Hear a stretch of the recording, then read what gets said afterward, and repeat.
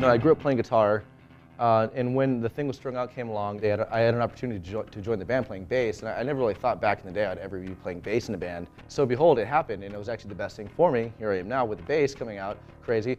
I decided to make something that's really cool that I like to play, but pretty much also something that I want to give to the fans or of Strung Out, and also to give to people, just to any average bass player that wants to buy a bass. Something that's just simple, practical, and just plays awesome.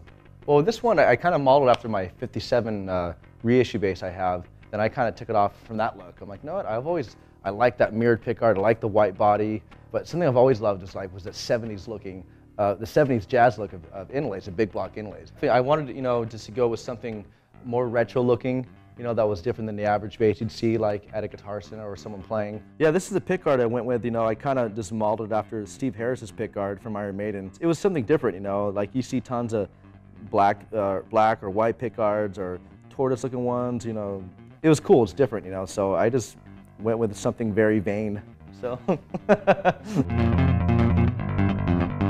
Yeah, the logo right here we have, it's the Strung Out's famous logo. It's called the Astrolux is what we call it. It's our take on like the science atom. It became a very popular figure in our band and stuff where people, all our fans around the world, we have definitely have, a lot of incredible fans we have around the world, and they have this tattoo. It's really crazy how this came so synonymous with our band, so people see that. So that's why I think it's cool. I didn't want to make it such a strung out looking bass, like putting the logo here or writing the logo, the Strung Out logo here. I wanted to make it just a cool, simple looking bass that looks cool, but then the fans will know what that is. But the other guy will walk in and be like, oh, cool, a biology bass or a science bass? What is this? Like he won't know what it is. So, but really, it's a Strung Out bass.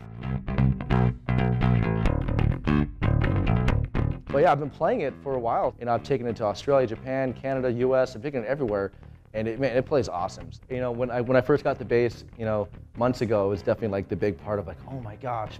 I think the next level of sheer excitement, or me walking into like a guitar center or some store and seeing it on the wall, it's a huge honor to me, and I'm just trying to take it as I can take it every day today. So when I do see that, when I do see some kid, like I'll be stalking all guitar centers with a hoodie and glasses. Is like, you want to try the bass over there? Yeah, what's that bass? And like, I'll definitely be doing it. So don't worry.